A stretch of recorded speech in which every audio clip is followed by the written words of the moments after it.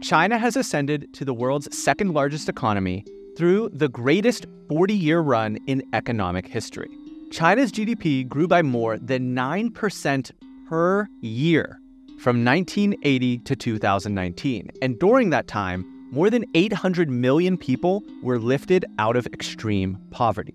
But the good times may be coming to an end. The capital that funded China's growth is drying up. The energy that powered its manufacturing is getting more expensive. And the unfettered growth of its real estate market has hit a brick wall. China's economy faces the most ominous challenges since the Great Leap Forward that resulted in 3 years of famine and tens of millions of deaths. But China's geopolitical rivals should not be celebrated. It is the top trading partner for more than 120 of the world's 195 countries, which means trouble in the Middle Kingdom can and will affect everyone. In this video, we'll be unpacking the enormous debt bubble that Chinese leadership is attempting to unwind, the challenging global energy market conditions making things worse, and the most likely policy choice that the CCP must make in order to stay solvent. But if the Chinese economy is a Ponzi scheme poised to pop, then we need to first understand the 4-decade hot streak that preceded the present day. China's remarkable economic growth story begins in the 1970s, when Deng Xiaoping initiated a series of economic reforms known as reform and opening up. This marked a significant shift from the centrally planned economy that defined China's history under communism. But he knew that he couldn't completely turn a communist country into a capitalist one and still maintain control. So he limited the open market forces to 4 special economic zones. In these fenced-off areas, trade was conducted in a more market-oriented system, encouraging foreign investment, private entrepreneurship, and global trade. These special economic zones were wildly successful, and China experienced its first explosion of growth in the early 1980s. Villages turned to metropolises. Agriculture became more productive, and standards of living rose. Places like Shenzhen became manufacturing powerhouses. It also began to fill the Chinese balance sheet, as most of the companies that flourished were state-owned enterprises. SOEs are firms where the state owns a significant or majority share of the company. They often receive subsidies, low-cost credit, and preferential regulatory treatment from the government in order to succeed in strategic sectors such as energy, telecommunications, transportation, and finance.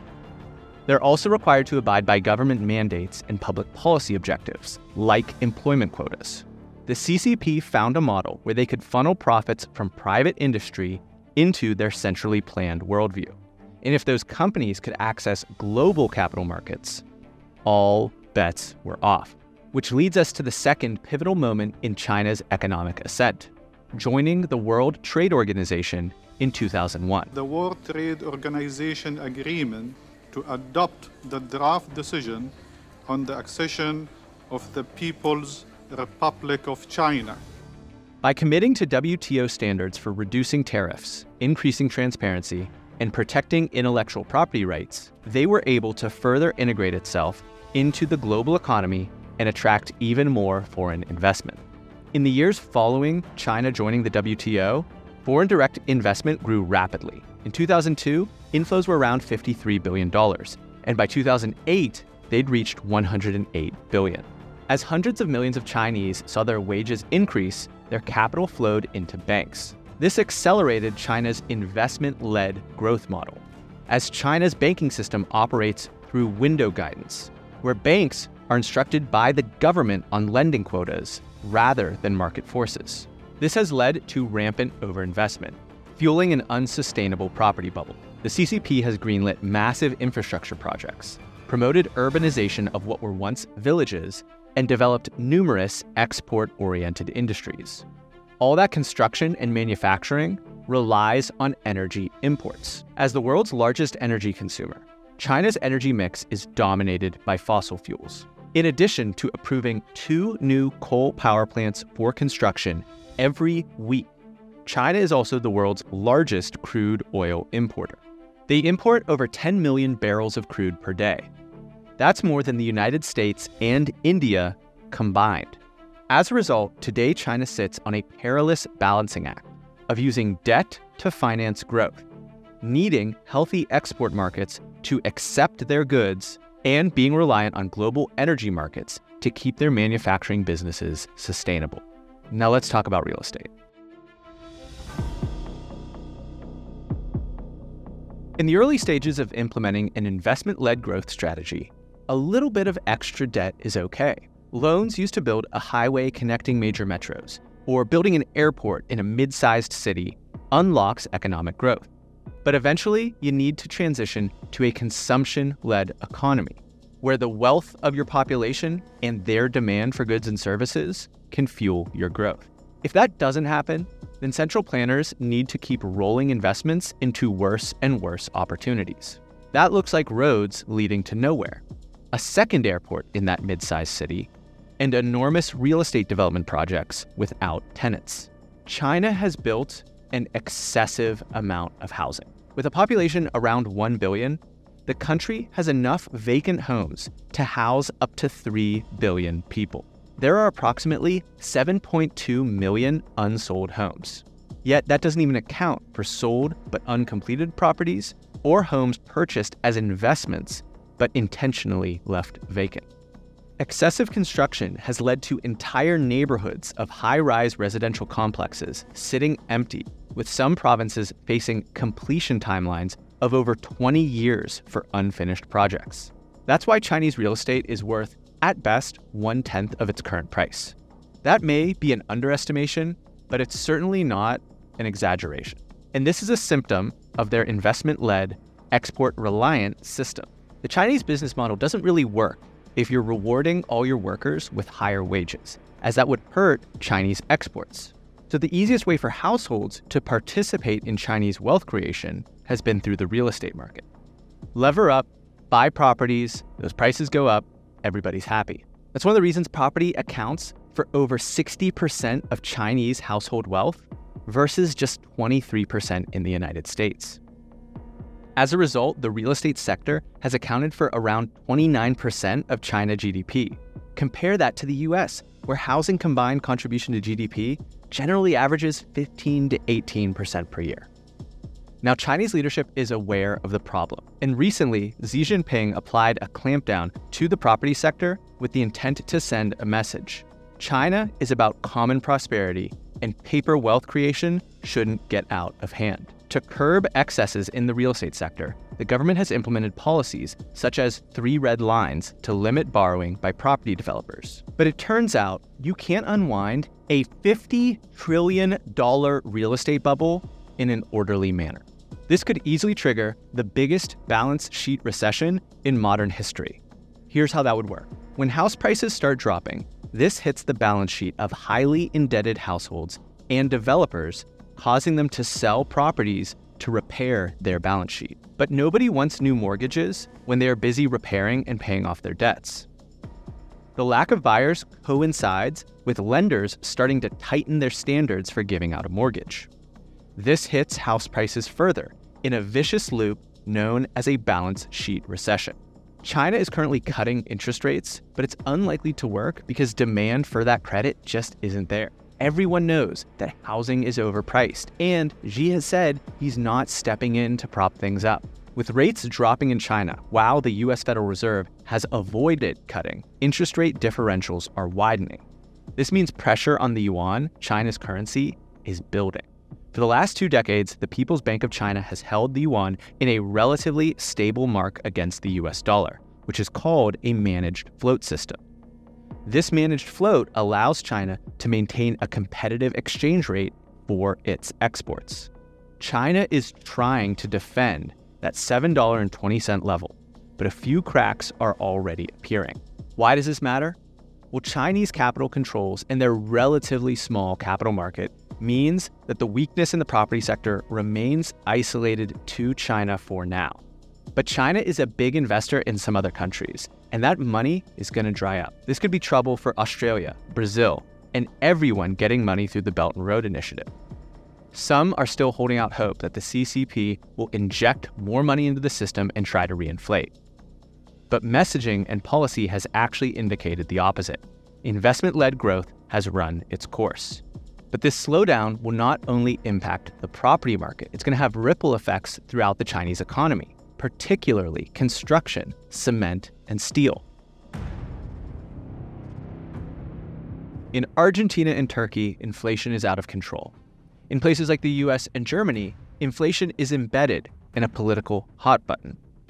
But in China, deflation is a whole lot scarier. This means a housing collapse, where the Chinese middle class gets its wealth wiped out. At the same time, if development projects get shut down, enormous portions of the workforce will be unemployed. So the government needs to invest in other sectors of the economy to try and keep some portion of the house of cards standing. It's hard to measure exactly how much investment is required, but China experts like Brian McCarthy estimate they must be near a 10% annual growth rate to avoid economic collapse. This would require around $5 trillion of new credit issuance per year, which would inevitably lead to oversupply in the export-driven industries the government prioritizes. If the CCP is set on success in electric vehicles, it won't wait around for the market to produce some EV companies. Instead, they'll invite foreign EV companies to manufacture their cars in China for preferential rates, then steal as much of their IP as possible. With that, they'll seed dozens of EV companies with government subsidies and cheap loans through banks. Those companies will compete to the death within China for dominance. The survivor will become a national champion that is too big to fail due to geopolitical significance, employment of the population, and national prestige. Unfortunately, along the way, the subsidies and cheap loans will lead to the overproduction of that targeted good. While the Chinese population's wealth has been growing and they can consume some of this production, a balance sheet recession means that the majority of this is going to have to be exported. And we can see this oversupply in the export data. Chinese steel exports are surging, up by over 40 million tons. Passenger vehicle exports have surged to over 5 million cars a year. In other sectors like batteries, Chinese capacity is 4 times domestic demand. Chinese capacity for solar panels exceeds even the most optimistic estimates for global demand. So when these huge supplies reach another country's shores, leaders find themselves in a conundrum. Should we allow our population to buy these cheap goods? Consumers will be happy, and if it's cheap t-shirts, then who cares, right? But what about key technology products that decimate local companies who can't produce them as cheaply? WTO members like the US, India, and Brazil all employ tariffs on the import of foreign cars. The EU protects agriculture, steel, and chemical industries. These are all industries that China's central planners have targeted because of their strategic significance. Even one of China's partners in BRICS is getting concerned. If China's manufacturers can't find markets abroad to sell into, then its economic miracle is over.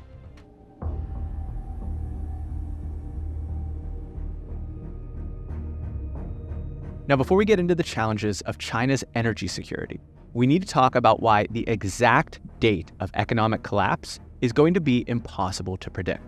The Chinese government operates a totalitarian one-party state. If you live in a democracy with 2 or more parties, the dynamics of an economic crisis is quite different. Basically, the electorate kicks out the ruling party of power. But in a one-party state, there's no such release valve. A genuine economic crisis means that people start marching in the streets. So they will literally do anything to avoid that scenario. Everything that can be kicked down the road will be kicked until it can't be kicked any further. One of the steps to prevent collapse is to muddy the information environment. Some folks watching this video might even say, "That's not what the data says. China's economy is growing and unemployment is low." Ask that person, how do you know that? See, for the last decade, China has been slowly removing access to data about the Chinese economy. Today, access from outside China to all economic databases has been completely cut off, including corporate information on Hong Kong and mainland companies. No customs data, no financial information whatsoever. They cut off customs data access in 2018. In 2021 alone, Chinese customs reported $400 billion more than the State Administration of Foreign Exchange did. Data streams like Wind, the most expensive database used by the universities and hedge funds, can now only be accessed by trusted IP sites within mainland China, but even those data streams keep disappearing. As outside observers, we have to evaluate this at a meta level. Are they hiding weakness or concealing strength? Back when the industrialist John D. Rockefeller was conquering the oil market, he had a highly persuasive move when attempting to acquire one of his competitors. He kept meticulous records of his company's operations, including costs, profits, and production volumes. When competitors tried to challenge Standard Oil, Rockefeller would sometimes invite them to his office and show them his books. The sheer size and profitability of Standard Oil, as documented in Rockefeller's records, often demoralized his rivals. Many realized they could not hope to compete with the scale and efficiency of Rockefeller's operation. Some chose to sell their business to Standard Oil rather than try to compete. This strategy contributed to Rockefeller's ability to consolidate the oil industry and build Standard Oil into a powerful monopoly. If Xi Jinping's economy was firing on all cylinders, wouldn't he want the world to know? Wouldn't that help him secure more cheap financing for domestic companies and demoralize Indo-Pacific competitors into joining his Belt and Road Initiative? The 2024 National People's Congress announced that their target is 5% GDP growth with inflation targeted at 3%. The Premier's work report suggests all problems will be solved and the government will be restrained in terms of stimulus. And by some means or another, the reported data will officially say 5% GDP growth. Don't buy it. Hey, do you find this interesting? Please leave a like if you do. It really helps with the algorithm. Thanks.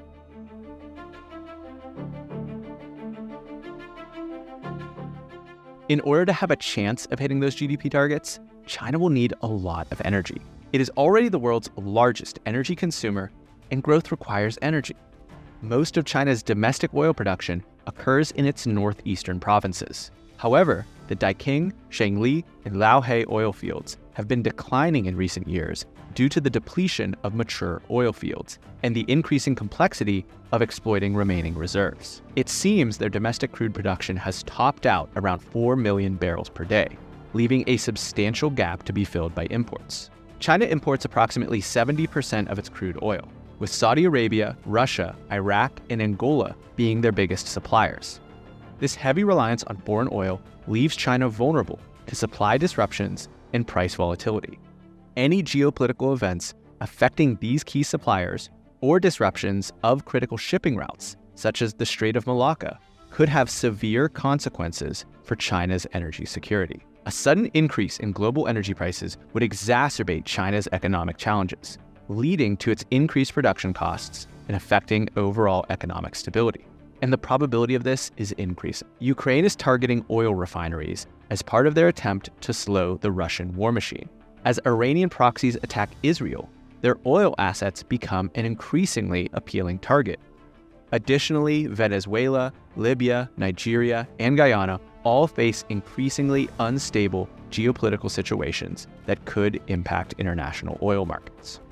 China's backing of Russia in the Ukraine war should have triggered Beijing to lock down energy production in Southeast Asia and the Persian Gulf in anticipation of rising energy insecurity. Instead, Xi's government started importing Russian crude en masse.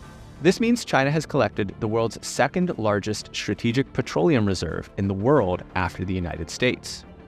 Although the exact size of China's reserve is not officially disclosed, various estimates from energy analysts suggest it to be around 550 million barrels. That would only cover 90 days of consumption. China is one major energy shock away from its debt deflation going non-linear. So what happens when a $50 trillion debt bubble comes apart? Well, for one, the banks are in trouble. They're the ones that originated a majority of these loans, and they hold a bunch of them on their balance sheet. China has the 4 largest banks in the world. These state-owned enterprises are all larger than JP Morgan. The Industrial and Commercial Bank of China, the world's largest bank, has a loan portfolio of over $3.5 trillion, with a significant portion tied to the real estate sector. The China Construction Bank, the Agricultural Bank of China, and the Bank of China also have substantial exposure to property loans. As state-owned entities, these banks face an impossible trade-off during a debt deflation scenario. A collapse in lending activity would lead to widespread business failures and job losses, exacerbating the economic slowdown. So they'll be pressured to continue lending.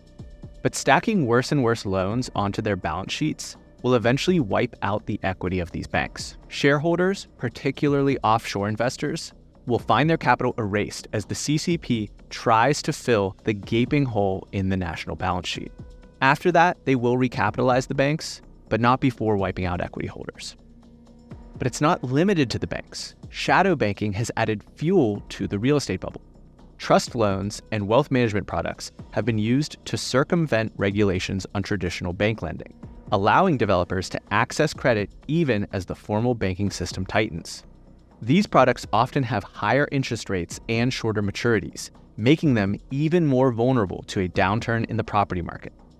As defaults rise, the opaque nature of these products and their interconnectedness with the formal banking system could amplify the effects of a debt deflation scenario. This is a wicked setup. Property prices falling, leading to all sorts of defaults and foreclosures, means that these banks and shadow banks can only acquire the properties that they were financing, but they can't sell those properties.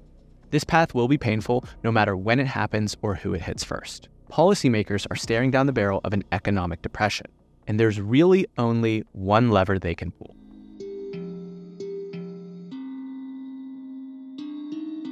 A sharp devaluation of the yuan might be the only escape valve for the central planners of the Chinese economy. By dropping the ratio of yuan to USD from 7 to 10 or 12, they would effectively inflate away some of the country's debt by reducing the real value of outstanding liabilities. This would make it easier for borrowers to service their debts and mitigate the risk of widespread defaults. And they've done a small dose of this before. In 2015, they did a 3% devaluation. The issue is that US dollar reserves held by the government and private companies would evaporate.